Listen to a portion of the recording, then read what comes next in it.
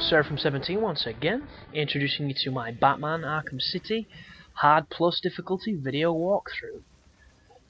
And this is the Penguin and the Solomon Grundy fight. So the first thing you notice there, when I was crouching I got away with it for 2 of the entrances and then he finally hit me. But don't worry too much about your life, because this boss is very simple. The first bit you need to do here is you need to sneak up on Penguin, then use the override device, then you get to punch him in the face, which is really satisfying because it goes in all slow-mo. There you go.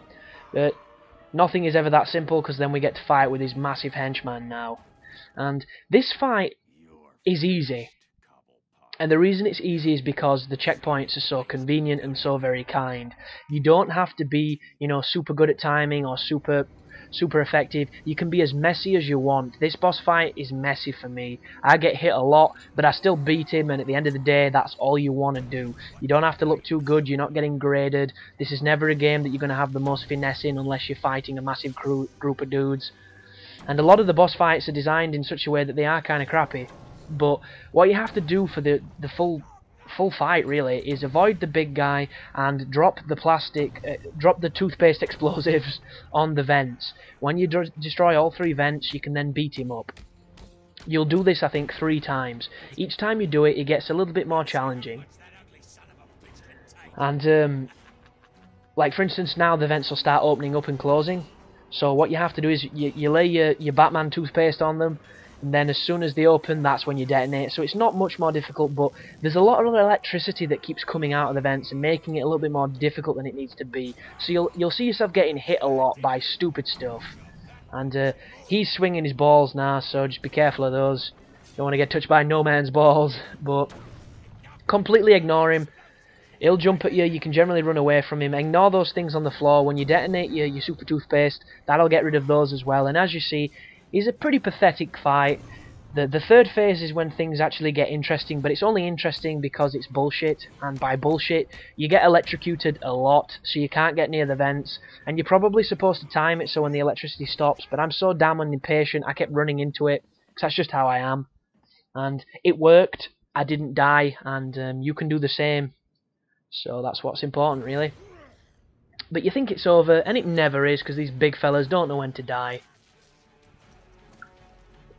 And that's one thing I'm really looking forward to Uncharted for, because Uncharted has a gift for using really interactive and uncanny camera angles. You get some really cool different perspectives when you play those games. And not many games are that brave, because generally whenever a game has done some unconventional camera angle or something creative, it's generally been really shit and everybody's hated it, but Uncharted just seems to pull it off.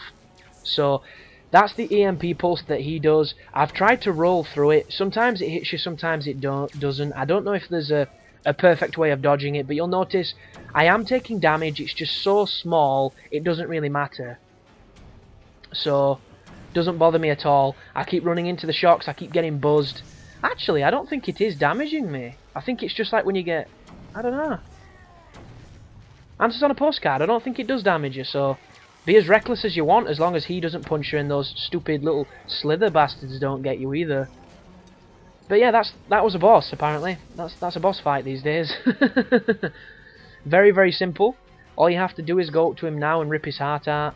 Once you've done that, you'll get to fight Penguin one-on-one. He's got a grenade launcher. All you have to do is run in a big circle that ends in his face and your fist, and you've won. It's pretty much that simple.